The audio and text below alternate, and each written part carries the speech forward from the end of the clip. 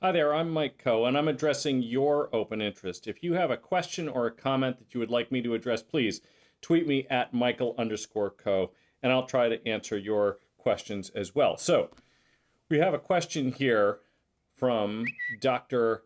Kent Daniels. Hi all, long-term bullish on Ford. I bought July 2nd weekly 1214 call debit spreads last week, and Ford is now well above the short strike. Should I take assignment of the stock and write covered calls against it, or roll it up and out?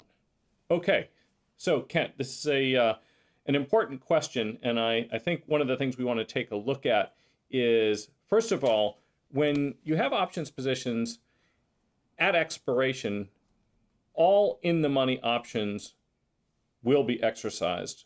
Generally, that's going to happen automatically. So in this particular case, Ford was trading around $15, I think, at the time you wrote this. So both the 12 and the 14 strike calls were in the money. Now, you were long the 12s and you're short the 14s, but both would be exercised at expiration.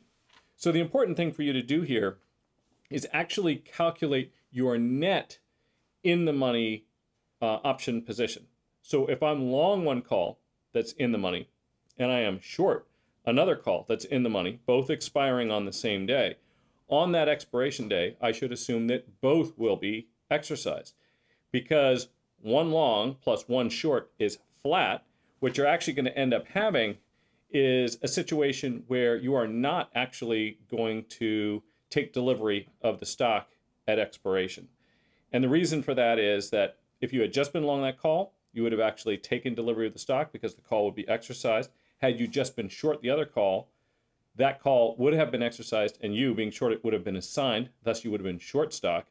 With both of those netted together, you end up with no position after expiration. So I think that's an important thing to think about. Certainly, owning the stock and selling calls against it is a strategy that I like in many cases. In Ford's case, I think the stock is fairly undervalued as I happen to be speaking to you now. Of course, those circumstances can change. But the important thing to think about is, as expiration approaches, what is your net in the money options position? And you can think about this both in terms of calls and puts. I hope that helps you. If you have a question, please tweet me at Michael_Coe, and I will try to answer your questions as well. And please remember, tune in to Options Action every Friday night at 5:30. And if you like this kind of content, please subscribe.